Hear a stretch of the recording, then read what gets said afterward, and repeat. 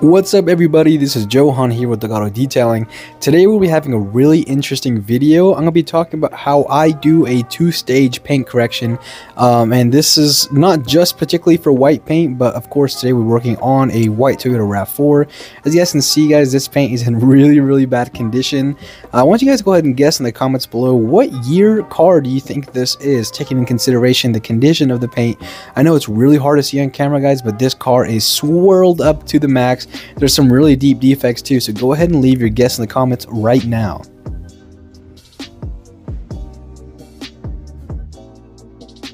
Alrighty, so I hope you guys are finishing up your comments right now, but if you guys guessed that this is a brand new car, you are correct guys. This is a 2024 Toyota RAV4. It was literally just purchased the beginning of this month and it's already destroyed. You guys can see, here's my setup. I went ahead and taped off the trim. I've got all my stuff in this person's garage, but yeah guys, this car is hammered. I don't know if this happened at the dealership or in transport, or I don't know, but it is really bad. Like you guys can see how bad the paint is. It's just super duper swirled up. So we're gonna go ahead and get straight into it. Alright, so before we do any polisher work, I'm going to go ahead and measure the paint. Right now I'm using my paint thickness gauge. I got this one on Amazon actually for pretty cheap, and it's pretty good honestly for the price. But we have more than enough paint to work with. I'm measuring it in mils. We're at 4.3 on average, and normally you don't want to go any under than 3 mils. So I'm going to be doing a couple of different test spots, but right now I'm using some Griot's fast correcting cream, and I'm using a blue HDO Lake Country heavy polishing pad. So I'm going to be doing a couple passes with this, and then we'll see what the results look like with just this.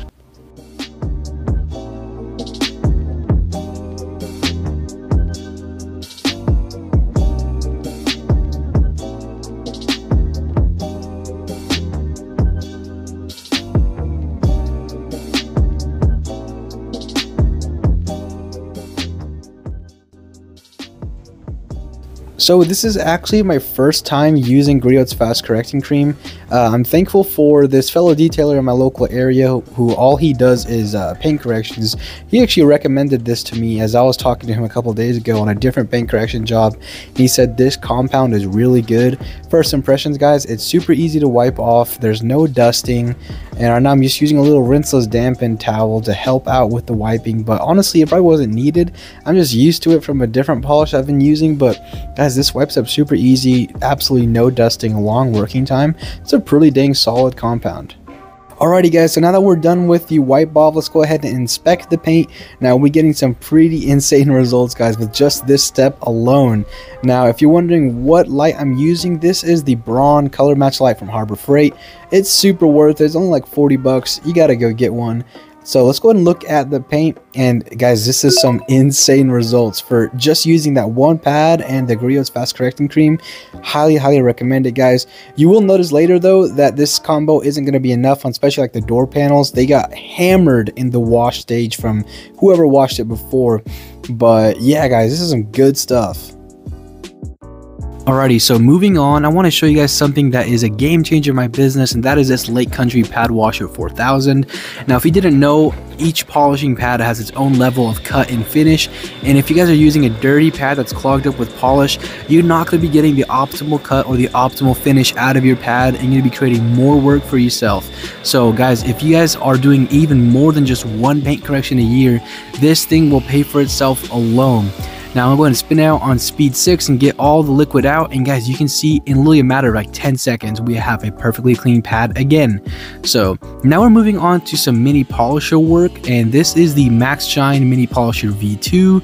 Now I technically could use my 5-inch pad and my DA on this, but you know, for this little stuff right here, I much prefer being able to use a small DA. So yeah.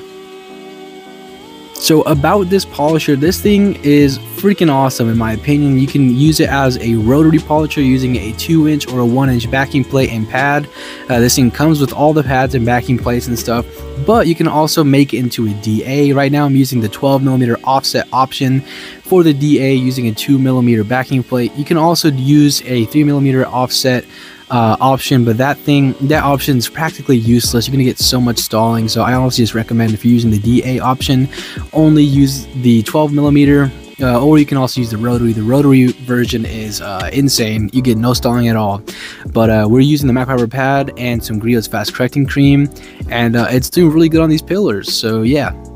Alrighty, so moving on to the doors, I went ahead and did one of them off camera, and you guys can see the difference between the uncorrected door and the corrected door. Now, these door panels were super scratched and had a lot of deep marring, so I had to do a two-step. So here you can see the Griot's fast correcting cream, and I am using it currently on a yellow Rupes wool pad. So I had some decent results with this. I also played around on some other panels using the Eurofiber 5050 for the cutting stage. That did almost equally as well, but here I'm spreading out the product, and then I'm going to go ahead and start cutting. So now that we're done dotting the polish all around, I'm putting the machine on speed 1 and spreading out the product really evenly. That way we don't get a whole lot of sling when we turn up the speed. This just keeps your work environment cleaner and also just prevents less mess and less cleanup later. But after this, we're going to kick up the polisher up to speed about 3.5, right between the speed number 3 and number 4. And we're going to go to town on this panel. And for those of you who maybe don't have a lot of experience polishing, doing this little crosshatch pattern, you know, up, down, left, right, is a really good way to ensure you've covered the area evenly and effectively. So yeah. Alright, so now that we're done with the cutting stage, we're going to go ahead and move on to the second stage of this two-stage correction, which is the refining stage. Now this, I'm going to be using a black finishing pad from Lake Country, and I'm using Car Pro Essence. For those who know about Car Pro Essence, this does not have a whole lot of abrasives, but it does have a whole lot of gloss boost, and it actually will leave down some protection.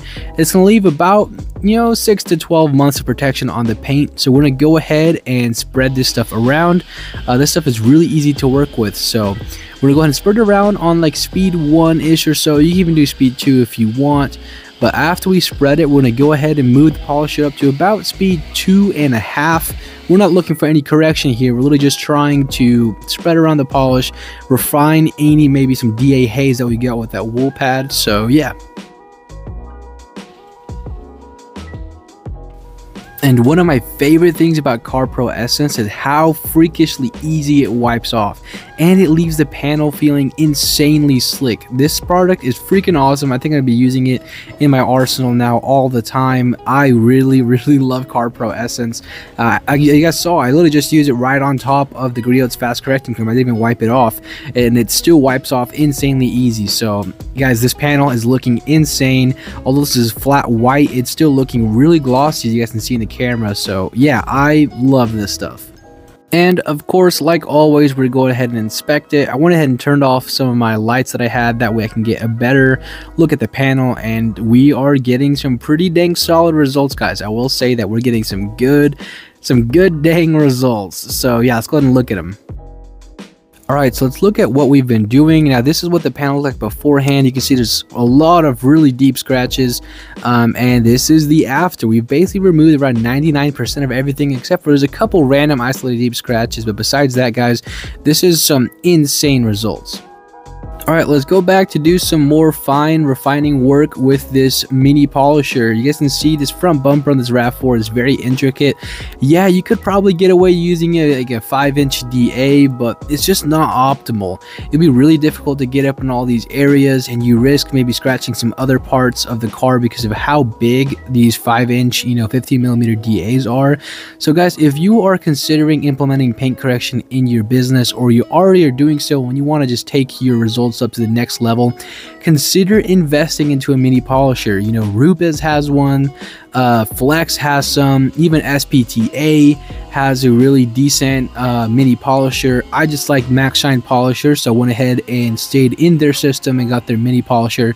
But yeah, this is 100% worth the money. It's expensive, it's about like $240, but I think it's well worth it. And if you're gonna be doing more than a couple cars a year, I'd say it's well worth your money to invest and get yourself one of these little mini polishers.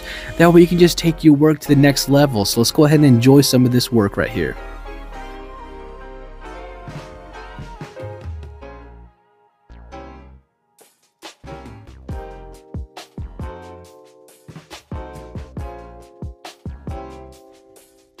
And you guessed it, we're going to be throwing some CarPro Essence to finish up this 2-stage on this bumper. Now we're using some of the pads that came with this polisher. This is the Max Shine Red pad, which is their finishing pad. I will say these pads, I'm not very impressed with them. They do feel very cheap and they do tend to start to break down quite early. So if you're going to invest in one of these polishers, I would also consider investing in some better pads. I went ahead and ordered, you know, the 2-inch and 1-inch pads from Lake Country, their SDO line. I feel like those are going to just last a lot longer, and they're going to be, there's the same foam as my HDO pads, so it's going to be the same system for my mini polisher and for my main polishers. So yeah.